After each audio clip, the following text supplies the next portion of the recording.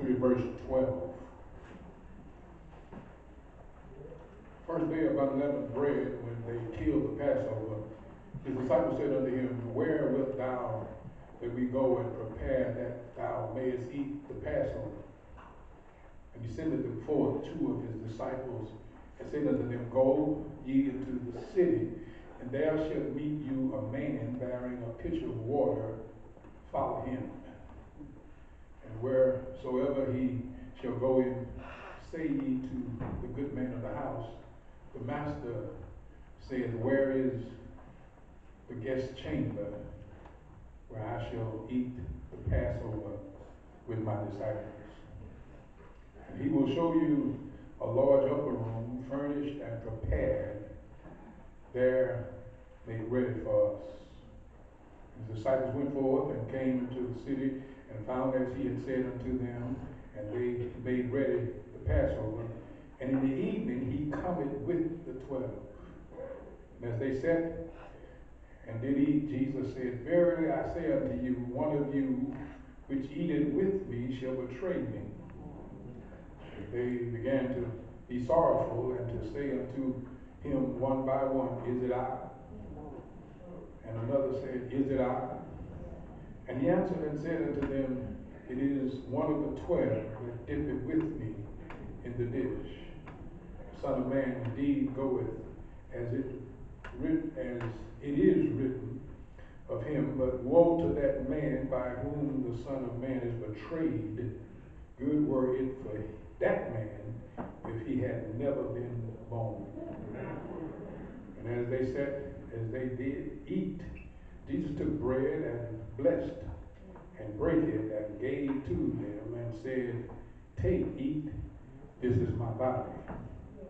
He took the cup, and when he had given thanks, he gave it to them, and they all drank of it. And he said unto them, This is my blood of the New Testament, which is shed for many. Verily I say unto you, I will drink no more of the fruit of the vine until that day that I drink in the new in the kingdom of God. And when they had sung a hymn, they went out into the Mount of Olives. A few minutes I want to talk about Christian communion.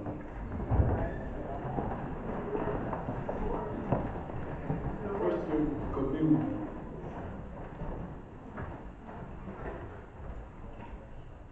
Communion with God prepares us for purpose. Communion with God prepares us for purpose. So a good definition of worship is communion with God. I said communion is where God prepares us for purpose. Communion, as we deal with it today, is this matter of being around God's table. This matter of sharing in the Lord's table, the Lord's, old folks say, the supper. Say the Last Supper. It wasn't the Last Supper, it was the Last Supper before he died. They use the Lord's table now, but they don't have it at supper time. Most of these young folks don't know what supper is. Y'all breakfast, lunch, and dinner. When I was coming up, dinner was what they call lunch. And what y'all call dinner, we call supper. Y'all look at me funny if you want to. I didn't get fat eating dinner, I got fat eating supper.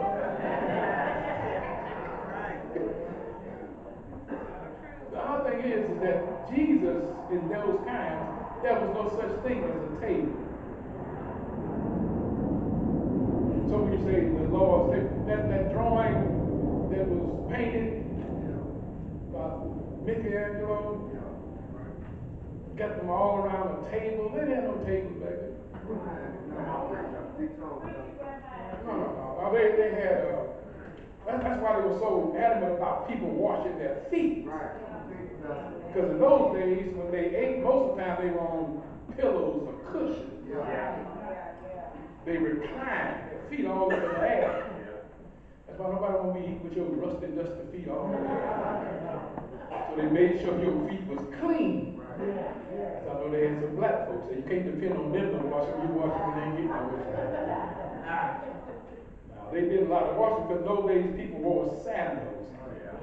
They didn't walk on paved roads. It was dusty roads. So even if you wash your feet before you left the house, they're going to be dirty before you get to your destination. They couldn't go and get in the car in the garage, hit the button and the door go up. They had to walk where they had to go. So they would recline around a common bowl, a large bowl, and the substance would be inside that bowl. Do I have a witness here? But we use the term table symbolically because it designates this idea of what Jesus implements in this whole scenario, this matter of the Lord's table. I want to look at it from the view that we talked about many times before. Toward the table, at the table, and from the table. All right. That I'm trying to get you to see that Jesus did not implement this by accident. Come on. But he has purpose when he institutes the Lord's Supper. Are you going to pray with me? Since y'all shouted so long, I'm going to put it shorter so y'all can get out of it.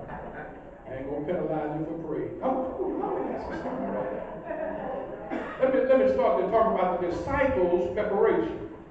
The disciples' preparation. That a lot of folk in church think God is a God of, let's just do it haphazardly, but God is a God of preparation. Here in the passage you see again this matter of preparation. See, y'all think you can't get a choir singing like that just haphazardly.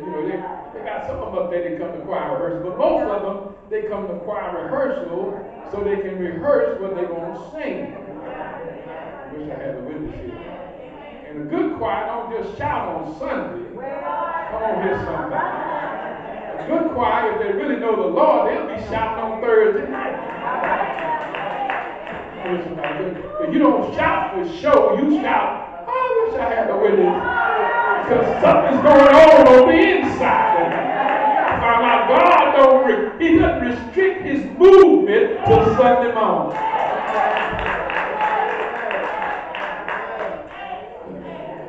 I want you to look at something.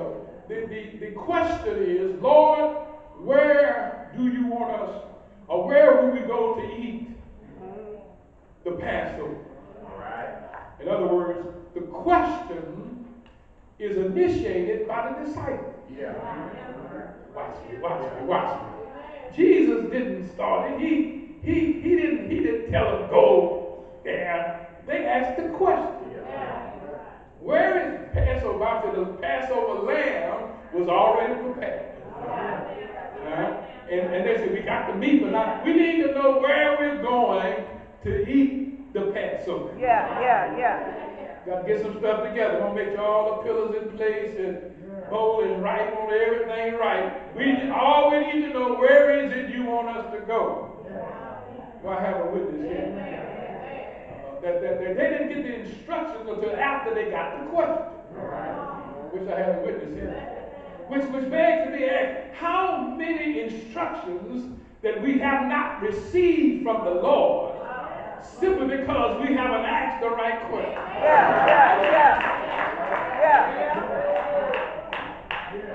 Now the reason they ask the question is because they know the master.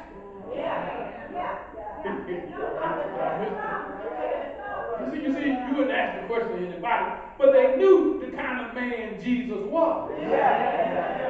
He would observe the Passover. Because he's an observant kind of fella. I wish I had a witness here. See, some people going, are you going to church today? I wish I had a witness here. Some folk you already know they want to be in church. Simply because it's Sunday morning. Well, I take a sense of y'all don't understand. Y'all understand? Yeah. You got to know. They come in there and they go, you see Sister Toll? I don't see a car. And I said, if Sister Toll ain't out there, she's sick. Y'all missed it. Because some folk, going to be at church. I mean, that's part of that MO. That's what you can depend on that. They knew Jesus, which suggests to me that they had a relationship with the Master. They had an intimate relationship with Christ, which caused them to ask the right question. Where are we going to eat the Passover? Because we didn't ask, are you going to participate in the Passover this year? Are we going to have, no, they didn't ask that. They asked where, not what, not if, they asked where. I know you're going to do it. I know we're going to have it. Just let us know where we have to go to have it. I wish I had a witness here. And you see, you got to be close enough to Jesus to know when to ask the right kind of question. Maybe you aren't going in the right direction because you haven't asked the right question. Maybe you haven't asked the right question because you don't know him well enough. Some questions are insulting. Some questions are deplorable. That you need to know enough about the Master to know what you should ask him in the first place. They're intimate with the Lord. But the scenario suggests that Jesus is the God of arrangement. For he had already made arrangements. I wish I had a witness here. The arrangements were made before they asked the question. He already made the arrangements, but he didn't tell them. Oh, y'all need to hear me today. Because some of y'all, you think the Lord has to tell you everything that he's up to. Well, I came by the time, I don't care how close you are to the Lord. I wish I had the 12 were close to him. Peter, James, and John were even closer, but none of them knew where. Because he didn't tell them. He had already made arrangements, but he never told them. You got to understand, because you're a child of God, doesn't mean God will tell you everything that's going on in your life.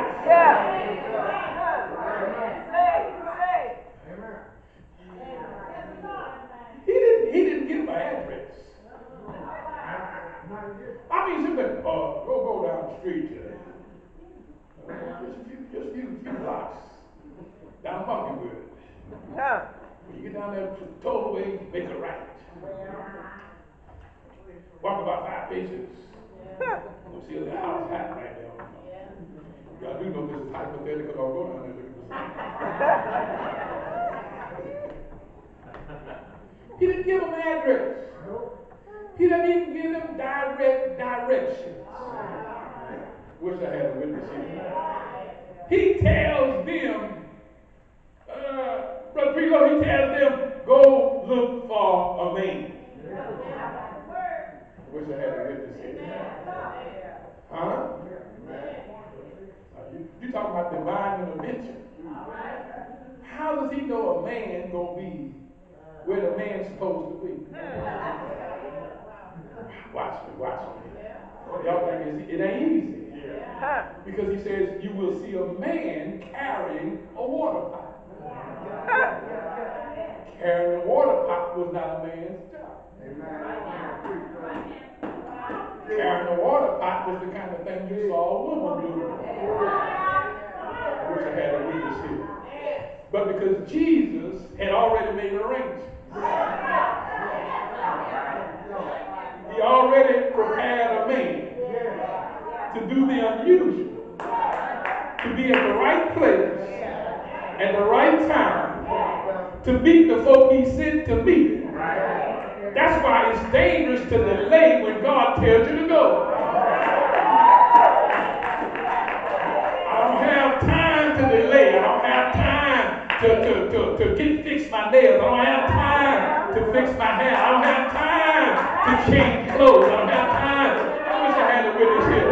When God says go, I've got to go when he says go. Because I'm on my way somewhere. I got to meet somebody. I wish I had a witness here.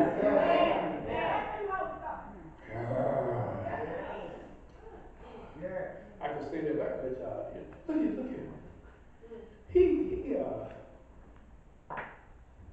They think that they are preparing for the Passover.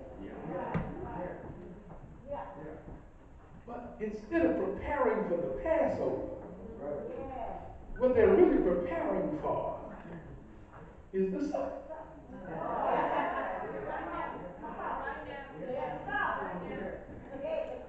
We get confused because life is not what we expect it to be. Things are not going our way. God let me down. Heard a man yesterday say he lost somebody in his family. He was mad with God. Because it seemed like God was picking on his family. I guess why I got a problem with y'all talking about so-and-so died to get your attention. I keep telling you, God ain't got to kill nobody to get your attention. God can slap you upside your head anytime he get ready. You ain't going nowhere. You ain't going, your TV can be on, but you're not going to listen to it. When God wants your attention, he knows how to get your attention. I don't care how busy you claim you are. I don't care how long your agenda, all you claim. When God wants your attention, he will change your agenda. He knows how to get your attention.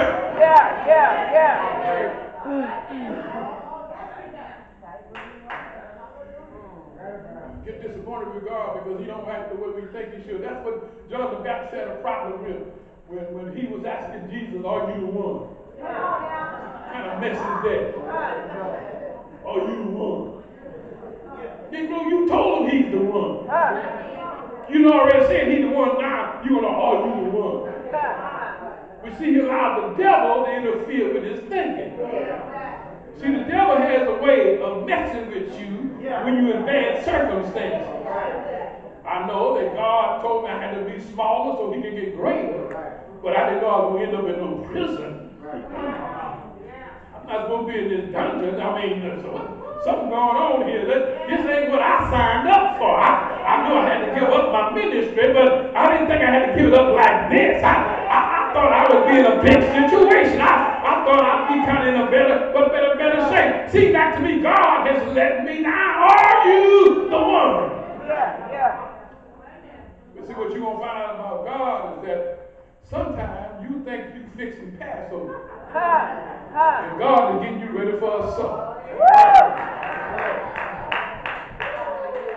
Sometimes you think you're getting ready for one thing, and God is getting you ready for something else.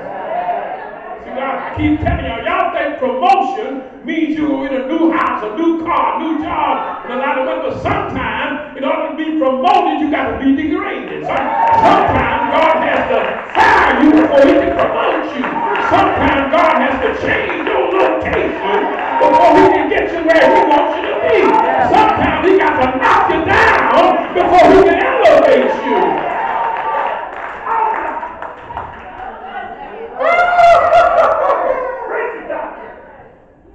The table, whatever else the table means that there's a tilt on life. Y'all better get me. Life has a tilt that I'm on my way somewhere. See, whatever else preparation means I'm preparing for something. I'm preparing to go somewhere. I'm preparing to move from where I am right now. I'm moving toward a direction. See, you don't understand the Bible if you don't understand movement. That's why I tell you it's all connected. You see, when you get Genesis, he said he created man, come on here somebody, in his own image. Come on here somebody. But man messed up, and when man messed up, the Creator, I wish I had a witness here, stood in the created place so he could save it even after he messed up. So God became a man to fix up man's mess up so man could be, and I wish I had some witness. And all I'm trying to tell you that in Genesis he's talking about man, but in Matthew and Mark he's talking about the second Adam, another man called Jesus. I wish I had a witness. That God was already on his way to Matthew when Genesis, I wish I had a witness. Before he created the world, before the foundation of the world, he had already made restitution for man's mess up. Somebody said, why did he create him if he knew he was going to mess up? I'm glad he did. Because if we wait for man not to mess up, he never would have made us. He made us in spite of who we are. He made us in spite of our mess up. He made us in spite of that we are not worthy to be called his children, but he made a difference.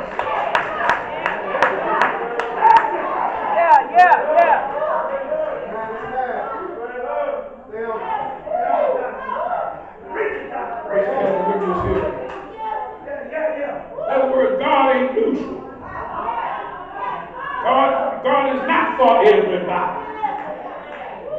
God is not in the middle. God has some direction.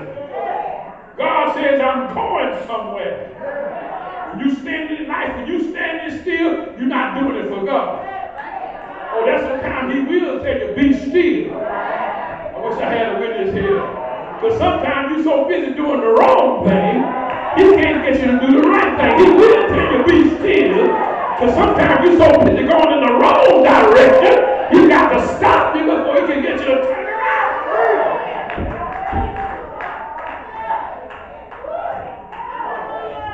But when you walk with God, you're walking in directions, in some directions. You have somewhere to go. You got somewhere to be. You got some person to be. That I can't walk with God and remain the same body.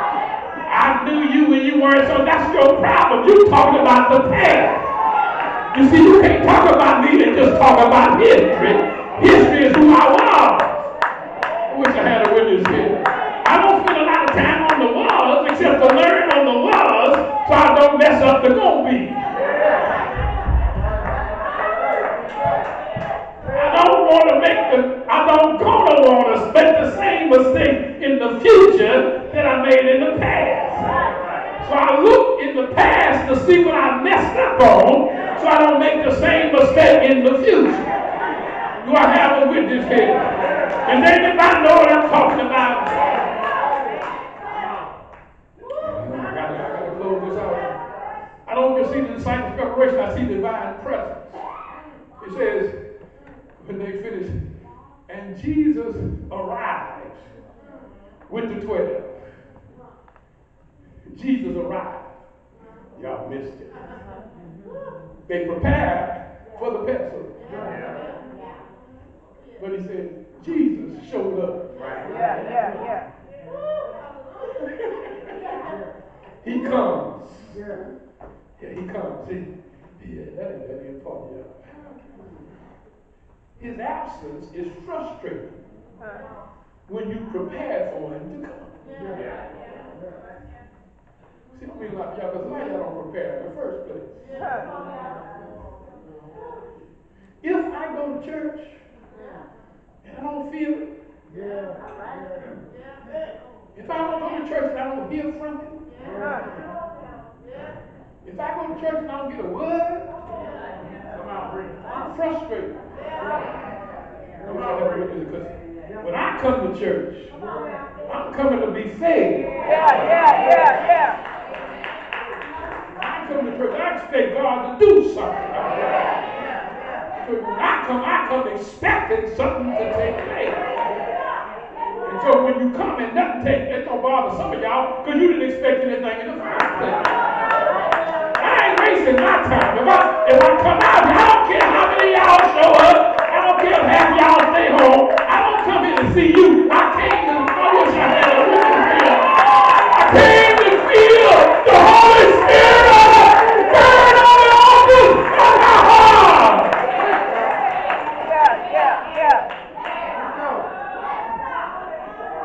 I don't come because you promised to meet me. I come because He promised. Wherever there are 2 or 3 gathered together in my name, I'll be there. How many of you know He'll show up? How many know He'll be there?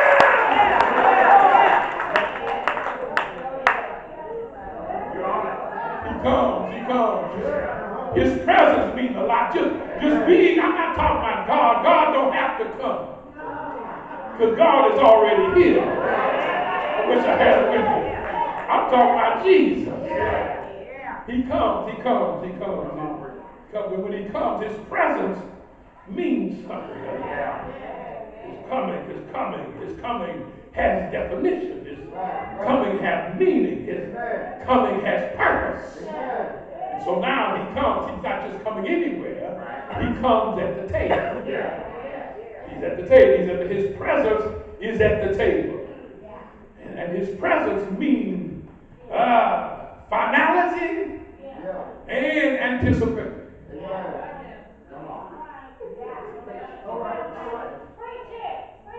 I feel like preaching. I'm going to still there. Just because y'all sing long don't mean I'm going to preach short.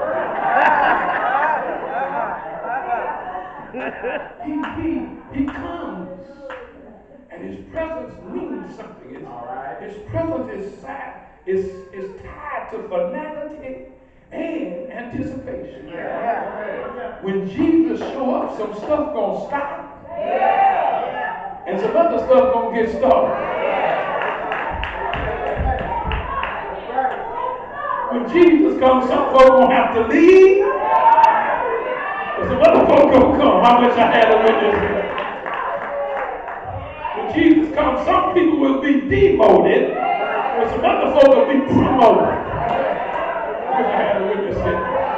Everything going good, we eat and everything is fine. That lamb is tender as a mother's love, and they just chewing on that barbecue. And while they're gnawing on the barbecue, Jesus shot the mess out of them. One of y'all gonna betray me.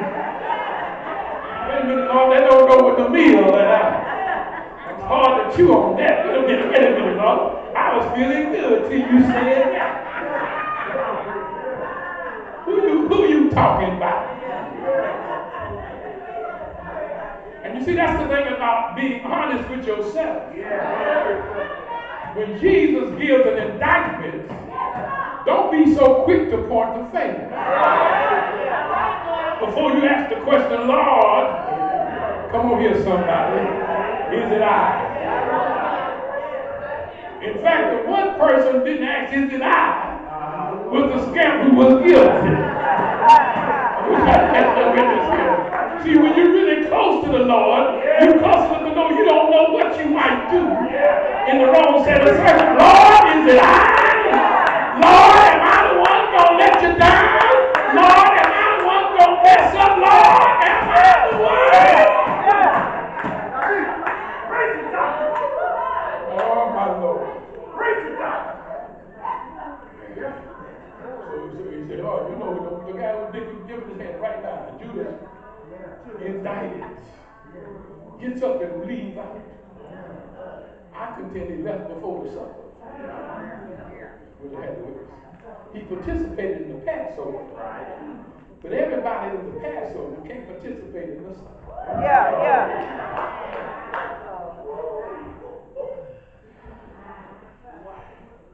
But I said it not only has some finality, it also has some anticipation. You do understand the supper is all about Calvary. The supper is all about sacrifice. The supper, the table is all about self-sacrifice. Y'all getting sleepy now, it's going to get worse. It's a good time to take a nap right about here. understand something. You can't really get close to the Lord without learning something about self-sacrifice. Don't claim you want to get closer to Jesus and you're all about me. Don't think you're going to get close to Jesus and all about I. They don't ever call my name. They don't ever give me anything.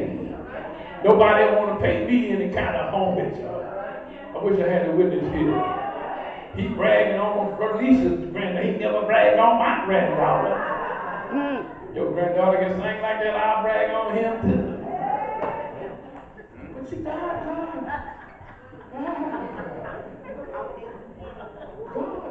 an awesome God. That he's here looking at Calvary. He's trying to get the people closest to him, to commune with him. Somebody know when you're going through, you want somebody close to you. When I'm in the hospital, I don't need everybody to come. I don't need everybody to call me. I don't need everybody. See, too many folks is just another hassle.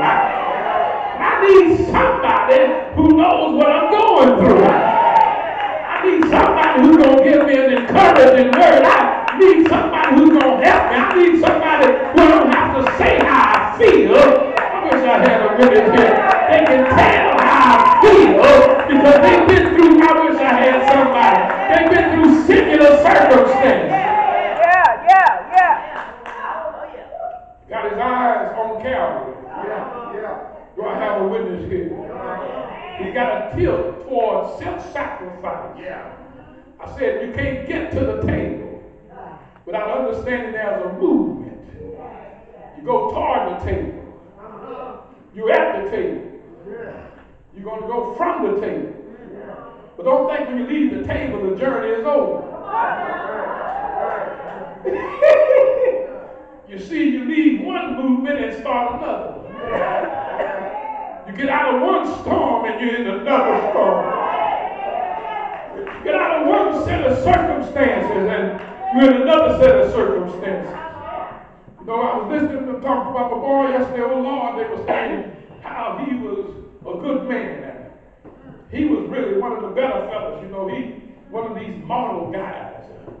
His twin brother Floyd said he turned his life around about 47 years ago. You know, boy married, got children, one of his sons, special needs, he was always there. Christian man, sung in the choir, went to Bible study, they started a Bible study, became a Bible teacher. They eventually put him on the deacon board. Married the whole time, he got a good record. Wish I had a witness here. When the preacher preached, he talked about a blessed man. Wish I had a witness here. Said a blessed man will persevere. I have a witness here. I really got hung on the second point. Second point is a blessed man will always be tested. I wish I had a witness here. See, you can't be a good man without going through something. I sit there, I'm not married, I'm divorced. I don't have a perfect record, but I am a blessed man. I wish I had a witness here. I say that for Baker, but you know, sometimes we get in church and we think we can point fingers at somebody. You're not careful, you'll start thinking you're superior to somebody. I need you to understand, you're not the only one that's been through something. Just because you caught hell to stay with us, sometimes you catch more hell when you leave. Do I have a witness here? That you need to understand all of God's children have to go through something. That's what Paul was trying to tell you. All of us have some trials and some tribulation. If you're close to Jesus, eventually he will recommend you to the devil. I wish I had a witness here. Have you considered, come on here, my servant Haynes? He don't just call Job's name, but every now and then he might call your name. If you keep walking with him, you're going to go through something. If you keep walking with him, you're going to go through some trials.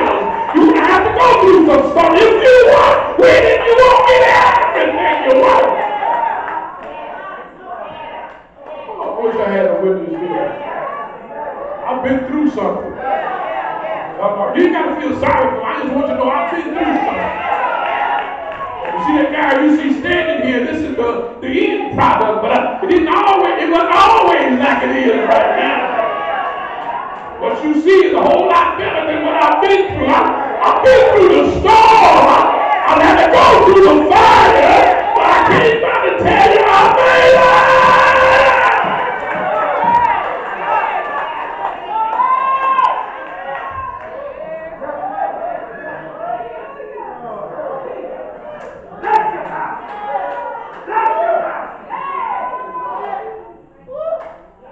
I want to talk about the parting passions. I'm going to stop, but if I had time, I'd tell you when they left, they sung a song and marched into the garden. I ain't going to stop at the hoop.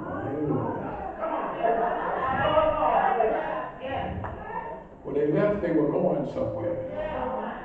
The last thing Jesus told them about the departing passions. He said, all of y'all will have a problem with me before the night is over. Which I had a witness here. Destroy the shepherds and scatter the sheep. That's what he said. I don't get over it. I won't stop. But if I had time, I'd tell you that Jesus was on his way to the cup. Disciples were on their way to departure. Mutiny. Now in fairness, they went home thinking everything is all right. Because Jesus went to the garden a whole lot of times when he left them. It's late at night. They going home to be with their boo. Jesus took the three, Peter, James, and John. He's on his way to Gethsemane.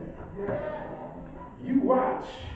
I pray. We're going to have a witness here. Gethsemane is a powerful place. We need to understand something. I told you to leave one to go to another. Here is God going to talk with God.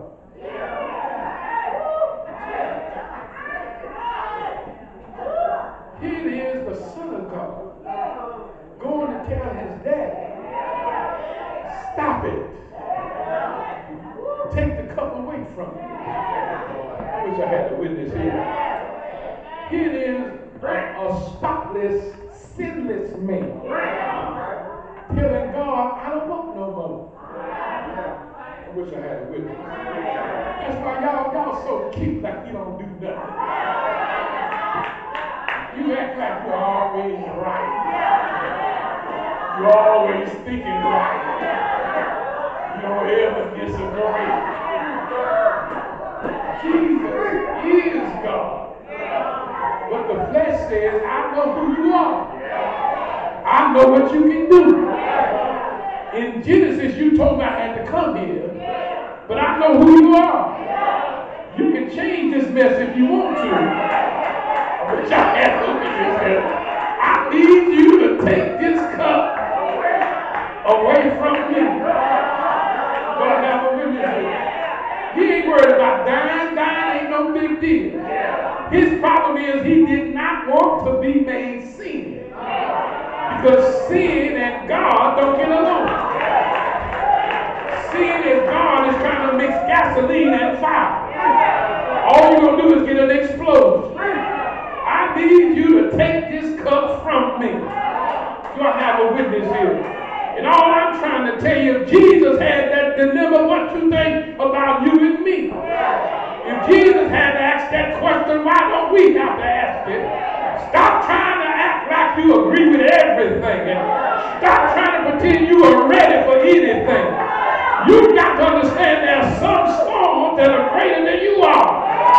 And if you had your way, you wouldn't have to suffer some of the things you have to suffer.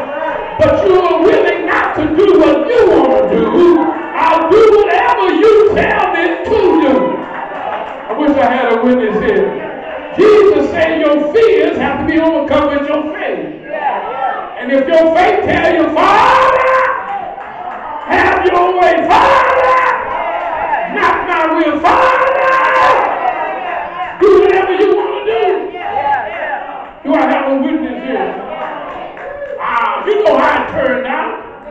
Scary disciples. Denying Peter 3 times. Denying